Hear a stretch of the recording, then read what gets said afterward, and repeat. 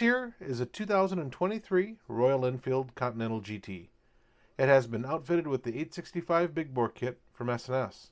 The owner of this bike was very gracious for allowing me the opportunity. Let's take it out for a quick rip and see what it has to offer. Alright, well, it's a few days later. It's not as warm as it was, but my helmet camera wasn't set up all that great. We're still going to be dealing with some wind noise today, but you'll actually be able to see better. So cold start this puppy. Take it for a quick trip.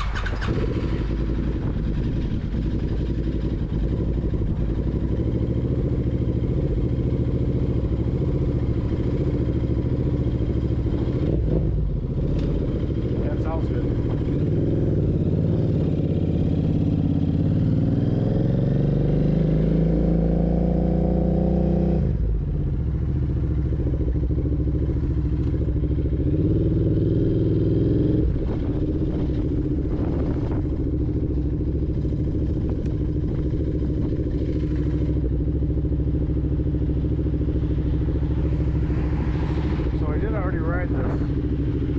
Got a few miles on it, and it's pretty awesome. It feels very similar to a 1200 Triumph, perhaps, maybe with a little bit more grunt even. Let her warm up though.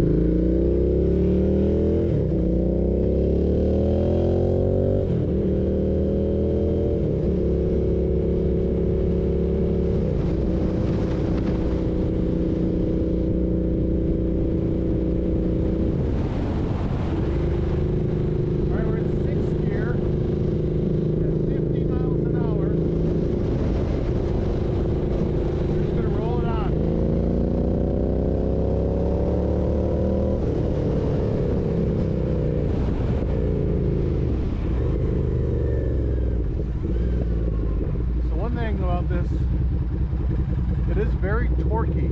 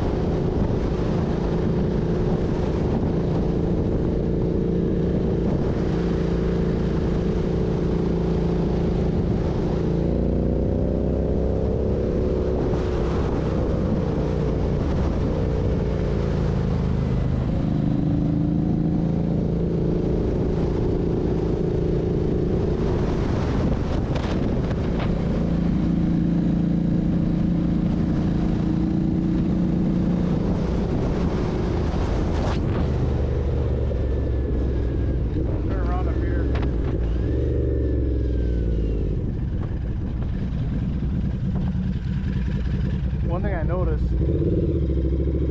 there's a little bit more vibration now. I mean, you got bigger jugs, same size counterbalancers, so it's to be expected. But man, the power's there.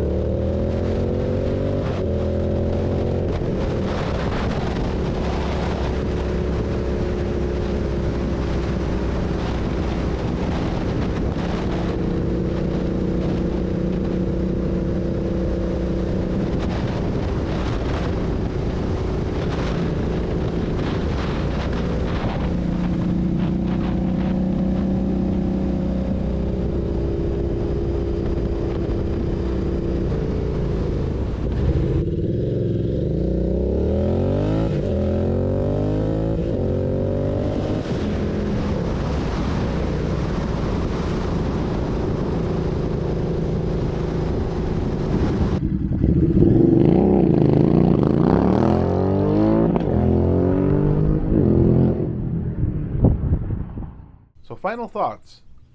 This is a very, very fun motorcycle. And there are a couple other things that we could have done to make it a little better. They do offer an upgrade to the master cylinder from a company called Hitchcock's. From my understanding, with that upgrade kit, braking would be improved. Another improvement that could be made is we are running on the stock tires. Now, up until the model year 2024, all Continental and Interceptors came on spoked wheels.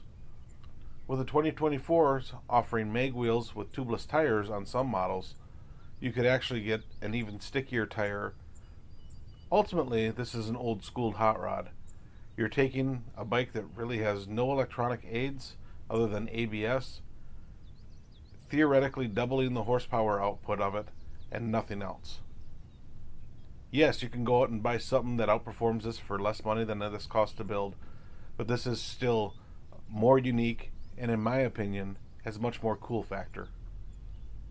If you have any questions on the build and what we had to do to make this bike work, please let me know.